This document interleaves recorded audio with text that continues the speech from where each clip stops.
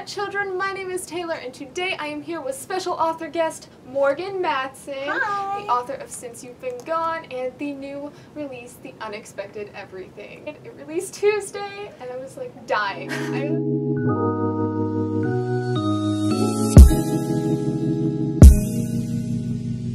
Can you create the most epic bucket list possible in a minute and I'll time you? Oh my gosh. Because I know that's part of like okay, that's Since You've Been Gone. Yeah. Okay. Okay. Ready, set, go.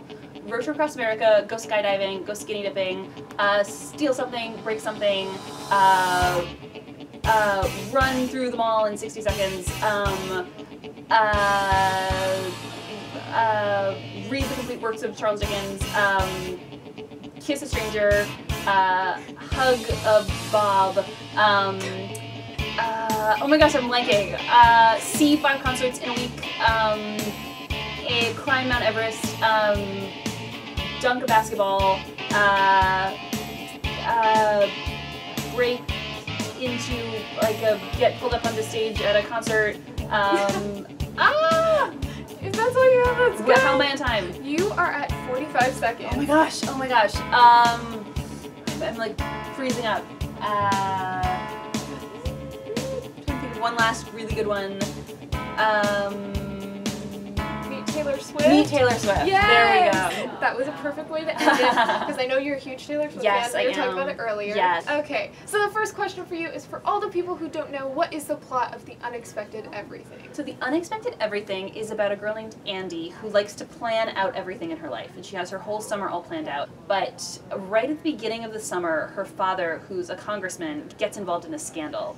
And so suddenly her prestigious internship is pulled, she has to stay home, and her dad is home, like in the house, which he really hasn't been in the last few years. So they sort of have a fraught relationship. She's having to stay at home. The only job she can get involves walking way too many dogs. But she has her 3 best friends in town with her, and things start to look up when she meets a boy named Clark. So it's sort of her summer adventures. Yay! So what did you want to be when you were a child? It depended on the year. Like, I went through phases. I wanted to be a ballet dancer for a long time. Then I wanted to be an actress for a while. I was really into horseback riding for a while, so it sort of changed. What is your favorite Taylor Swift album if you can choose, because they're like choosing children? It's hard. Like, they're all super different. I feel like it's like a tie, I think, probably between Speak Now or Red. Yeah. I love that she wrote all the songs Speak Now herself. Yeah. And Red, I love it. Red's sort of like big and unwieldy. I think it's her most tracks in the album. Like, yeah. I think it's the most sort of, it's a transition album, which I think is always sort of really telling and interesting, because I feel like it's, you sort of get to see someone laid bare a little bit. Yeah. Like, I feel like she's sort of the most honest in that album. Yeah. I could talk about this all day long. No one ever wants to talk about Taylor Swift. This is really, can we just talk about this Yes, for the rest of let's the do it. time? Like, that can be the whole interview. Yeah, the Taylor Swift parallels are into your books. So do you want to share some of them for people who absolutely. don't know? The main character in my second book, Second Chance Summer, is named Taylor. It came because I love Taylor Swift, and my editor would sort of make fun of me. This was like back in 2011, so I feel like I loved her, but it hadn't gone sort of as mainstream, and so my editor was like making fun of me, and now I don't think she would do that. So when I had to send her like a summary of the book of what, like, before I started writing it, just kind of what I was thinking, I was like, there's a girl and she's named Taylor, because I knew it would make her laugh, and then I was like, no, I love that name and I want that to be her name. I love that name too. Yeah, it's a good name. Great name. And I have a little Easter egg for people who know in Since You've Been Gone, because Emily's parents are named Scott and Andrea.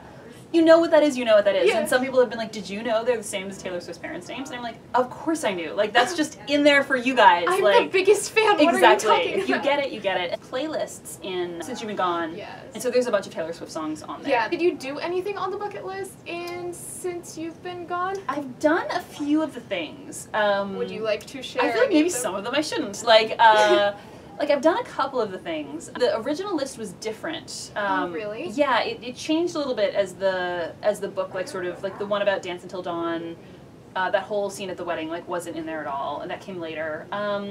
But I sort of wrote the book not knowing how she was going to accomplish any of them. Like, I sort of made the list and then was like, I wonder how that's going to go. Oh, that's awesome. Yeah, so sort of take the journey with her a little bit. That's super which was cool. really fun. What would you want to do that you haven't done on the bucket list? On the bucket list. Sort of, I've always loved the Hug a Jamie one, Yes. just because it's so random, and it's like the idea of just like finding a random person being like, I don't know who you are, okay. But can I hug you? Can I hug you? Like, I thought it was always such like a fun like situation to put someone in, where it's just kind of like, 'cause I honestly, like, if someone like came up to me and was like, I have to hug a Morgan, can I hug you? I'd be like, yes, and now I have a story to tell. Like, this is amazing. Oh, if you could cast a movie for the unexpected everything, oh my and gosh, you get to pick the lead actress for your main character and her love interest, who would you cast? I think I would probably actually cast like Emma Stone from like Superbad or Easy A, like a few years ago. Emma Stone. She's just a little older, and I feel like she used to have that like really. She was so cute when she was a teenager. She was so relatable and so funny. So I feel like she'd be a really good Andy. And as for Clark, people have been posting pictures of. He's in the Maze Runner. He's in Teen Wolf. Dylan O'Brien. I looked at a picture of him and I was like, oh yeah, I could see it with glasses. But the picture I was looking at, sort of when I was thinking about how to describe Clark, there was a picture of Joseph Gordon-Levitt when he was younger, and I was like, oh, I feel like maybe that's kind of like, he has like little kind of like narrow eyes, and like he was wearing glasses in this picture, and I was like, he's not like so tall, like he's a little bit geeky. That's so like that's sort of, if he was younger, Dreamcast. That's Dreamcast. Okay. That involves time travel. So it's like, let's make it a thing. If Emily and Sloane went on The Amazing Race as a team, do you think they would win? No. Why? No, they would not win at all. Like, but they'd have a really good time, and they'd have a lot of adventures. But like how far do you think they'd make it? Not very far. So they'd be like round 2? Maybe or do you think a little longer than that? I feel like Sloane would get sidetracked. She'd like meet someone, like discover something, and you know, she's like always late for everything anyway. So like getting to a place at a certain time, just like wouldn't work at all. She wouldn't do well at all, but I think they would have like the best adventure. I love that I didn't even let you finish the question. I was like, no. No, they wouldn't win. Just don't even ask. What should we expect from the unexpected everything? Oh my gosh, I see what you did there. Yeah, I'm so funny. I love it.